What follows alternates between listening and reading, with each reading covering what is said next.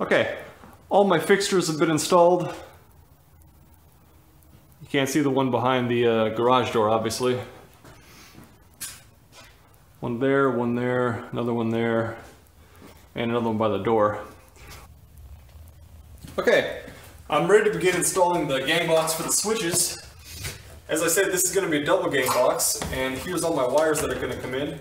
You may notice that the studs are a little bit different, and that's because I had to install 1x2 spacers on all the studs because of this drain pipe here. You'll notice on the right hand side,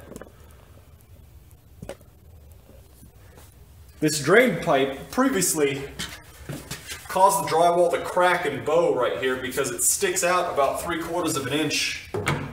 You can see after I install those spacers, there's barely any room here. So we're good now, and the drywall is going to be nice and flat when I install it, and this drainage pipe won't cause me any more issues, but that's the reason I had to install these spacers. Now, because I had to install those spacers, this gang box won't work anymore. Let me move the camera back up. So this gang box won't work anymore because these nails tend to fall directly in between the spacer and the stud. So when I hammer it in, all it does is separate the two, and it doesn't hold the box very well, so I'm not going to be able to use this. Instead, I found this metal gang box. There you go, it's got a bracket on the side. Now this one, the holes are spaced a little bit differently, so that I think I will be able to just install it directly into the stud without any issues. That's the only reason I changed my design a little bit. But that's what I'm going to do now. I'm going to install this box.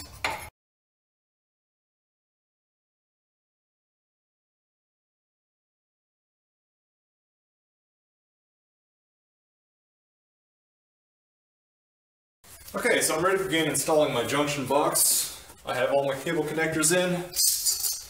And now I'm just going to take my metal rule here. And what I'm looking for is 5/8 inch spacing between the stud and my junction box edge.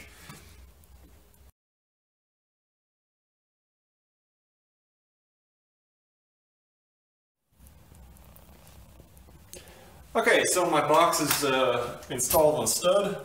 I'm ready to begin installing my wires. This is the line that's coming from the main. It's 10 gauge though, so it's really hard to bend. So I'm just going to route it into the nearest hole. And once again, this wire, I'm just going to cap it off and stuff it in the back of the box. It's not going to have any actual purpose, but I just need to run it into any box just so that I can cap it basically. You can't just snip a wire midway in the wall and call it good. That's not gonna work.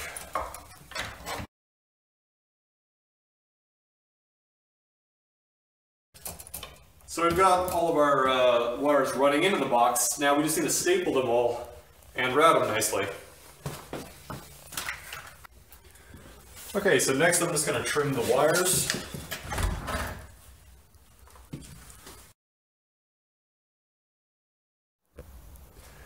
Okay, so I finished roughing in all the wires. You can see in the back here, this is the line that I'm terminating in this gang box.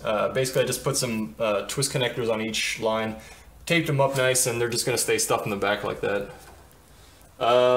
Everything else I trimmed the wires nice. I have one additional one here in the back because I decided, you know, while I'm already doing this, why not just go ahead and install another outlet.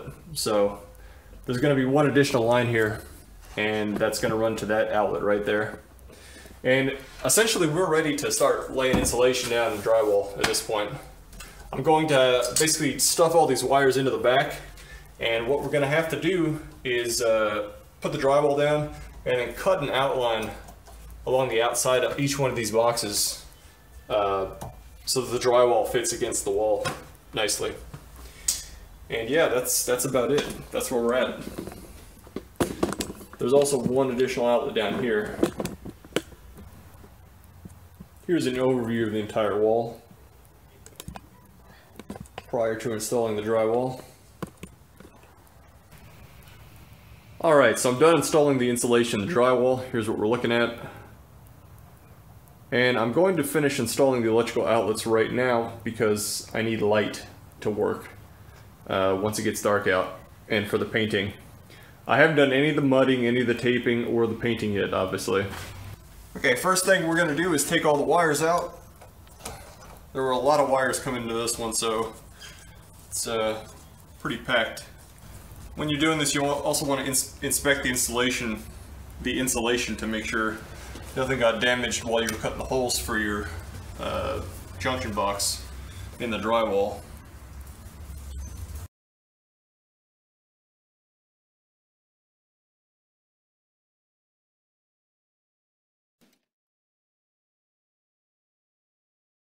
So we're ready to begin wiring our switches in.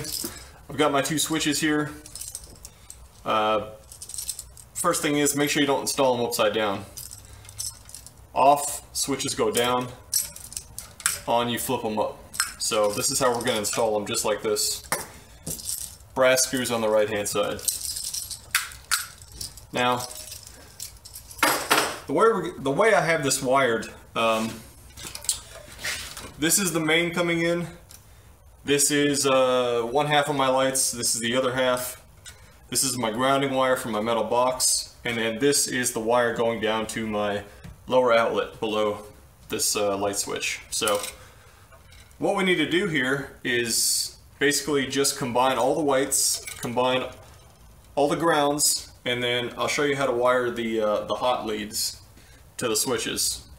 That's pretty much all we need to do. Okay, first things first, get all these black wires out of the way. And we're going to do our grounding wires. So go ahead and separate those out. Get them all kind of equal length. And in this particular receptacle, we're going to have 5 grounding wires, so it's going to be a little bit of a nuisance to get these together.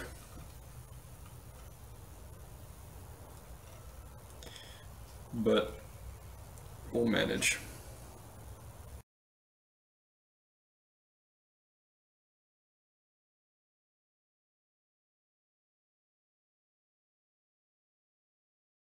Make sure they're all about the same distance. And because these are 5 wires here, we're going to have to use a pretty big wire nut.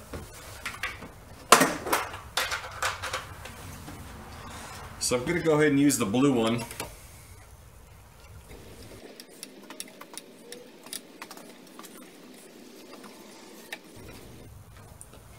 So now we just need to go ahead and tuck this all the way in the back. Get it out of the way a little bit. Alright, we're back. So I had just attached the wire nut for all the neutrals, and I just realized that I forgot something. Namely that the switches also have grounding screws, so they also need separate wires. So what I'm going to do, not wanting to take this big old roll apart that I did previously, is I'm going to use the ground for the wires that are coming in and capped off. That's another main that's coming in from the main panel, and I'm just going to attach it to this ground with a few scrap wires. So all the grounds should be going straight to earth anyway, so it shouldn't matter that I'm using a different line in than the one that I'm actually going to be powering this with. So I'm going to go ahead and just attach this with some wire nuts, and then I'm going to stuff this neutral in the back and begin attaching my hot leads.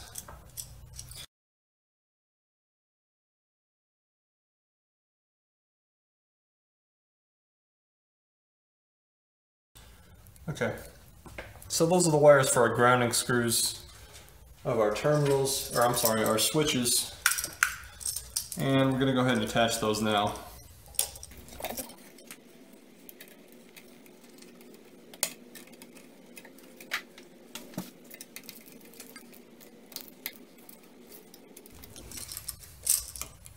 Okay, there we go, switch number 1.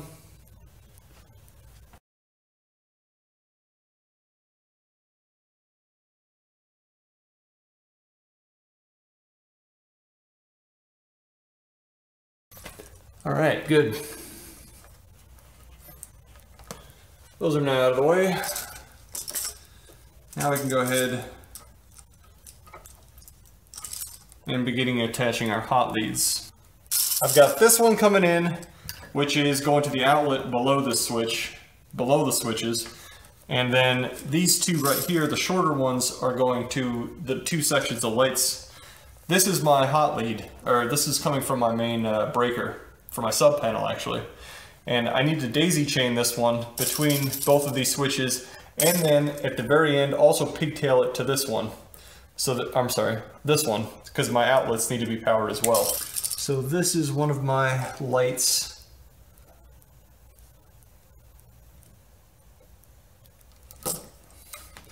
And then this is also one of my lights. So I'm just going to strip those two.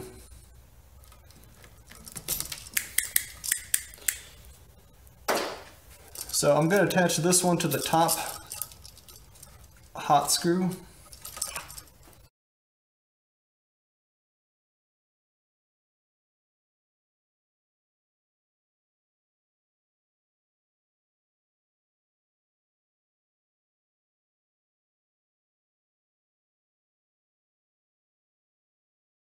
So my lines are connected to each one of my light sections. Now the only thing left to do is basically attach all four of these. 1, 2, 3, 4. Here, here, here, and then to my outlet. And basically just pigtail all those sections. And now I'm going to go ahead and wrap this around. Let's see.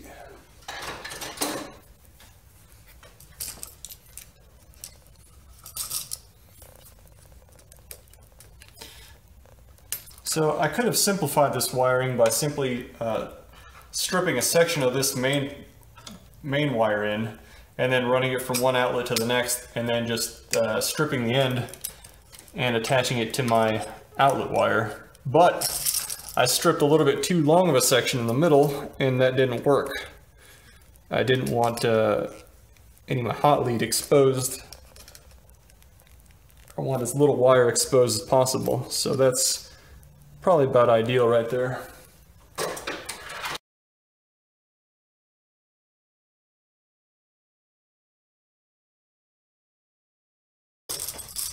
So basically we just need to wire up all of these wires together and we're done.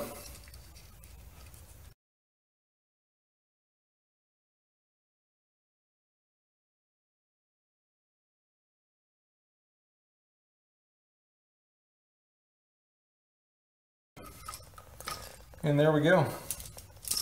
Our switches should be functional now. Just going to go ahead and wrap a little tape around everything just to make sure we're all right.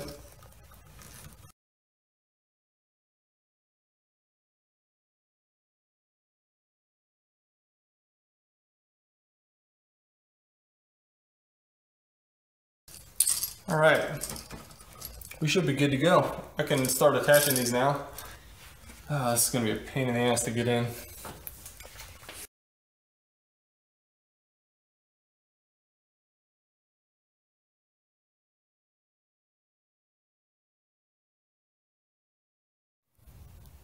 Okay, I just restored all the power.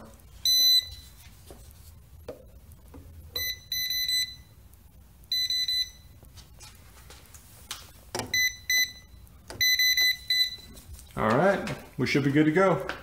Here we go. Zone 1. Woohoo! And zone 2. Nice.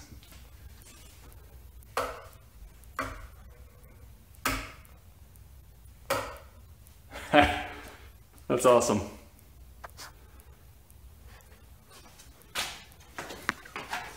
So yeah, works pretty well.